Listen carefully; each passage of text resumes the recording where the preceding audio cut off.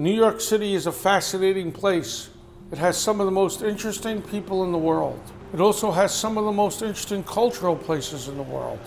We come together in New York as different people, but we're all the same. We have different colors, different religions, different ethnicities, but we all seem to come together. There's something very special about New York, and there are some very special stories in New York. We are commanded by God to treat people the way we want to be treated. There is a mitzvah, a good deed. You shall love your fellow as yourself. That is in Leviticus 19:18. Many people consider New York to be one of the most interesting and exciting cities in the world. West 57th Street in New York is called Billionaires Row.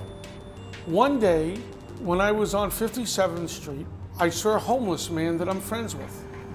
He stands outside Morton Williams, the supermarket, every night, and we became friends talking about baseball and politics and the Bible. One day when I was speaking to my friend, a woman approached me, and she asked me if I could speak with her. She explained to me that her mother had just passed away, and she lived in Vancouver, Canada. And she came to New York to recharge her battery. She asked me if she could give me $20 to give to charity.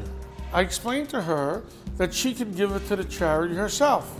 She insisted that I take the money and find some charity or person to give it to. Again, I insisted to her that she could do it. She saw me speaking to this homeless man, and I guessed that she was touched by it, and she wanted me to give charity on her mother's behalf, for her mother's soul.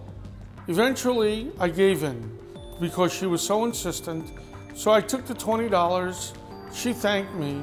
I didn't even know her name, and she left. I held on to that $20 for 1 year. I had to make that $20 count. One day it hit me. The man that I was speaking to is not a drug addict, is not an alcoholic, is not a gambler. He's just a man that doesn't have enough money for a deposit and for rent and to put his life back together. I said, I will give him the $20 because I left him to speak to her. The way God works is this. 2 hours later, I bumped into him on a completely different street. I gave him the $20. He thanked me. I was with somebody else, so I could not explain to him the story which had transpired. I told him the next time I see him, I will explain to him the story. 3 weeks later, I bumped into him, and I told him the story, what had happened. I asked him if he remembered the woman. He vaguely remembered her. He then told me, let me tell you what happened, that his cane broke, and he is almost crippled and he can't walk. And that $20 bought him a new cane so he could walk. So that woman who gave me $20 for her mother's soul was blessed with helping a homeless man walk. The woman who gave me the $20 will never know that the $20 that she gave me helped a man who was crippled walk in honor of her mother's soul. Some things in life we can't make up, and some lessons in life we need to experience. One day when walking on 57th Street and 1st Avenue, I saw a woman. She was blind in the middle of the summertime, wearing a winter coat. She was trying to cross the street. There was construction in the gutter, so I approached her and helped her. She informed me that she was going to the bus stop, so I took her to the bus stop. She was the only person there. I asked her, why is she wearing her winter coat? She told me that she cannot hold her walking stick and her coat simultaneously.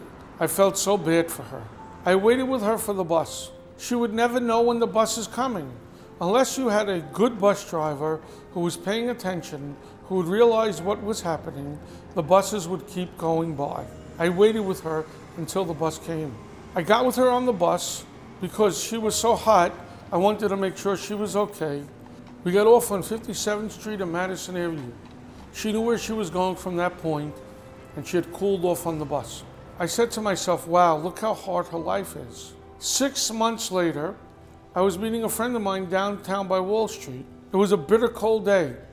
I was going to meet him in front of Staples. As I was walking there, I couldn't believe my eyes.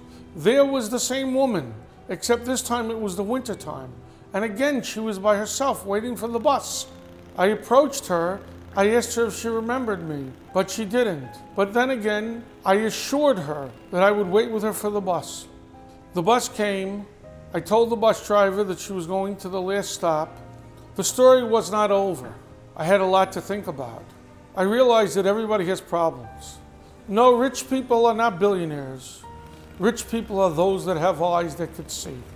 These two true stories transpired on 57th Street in Manhattan.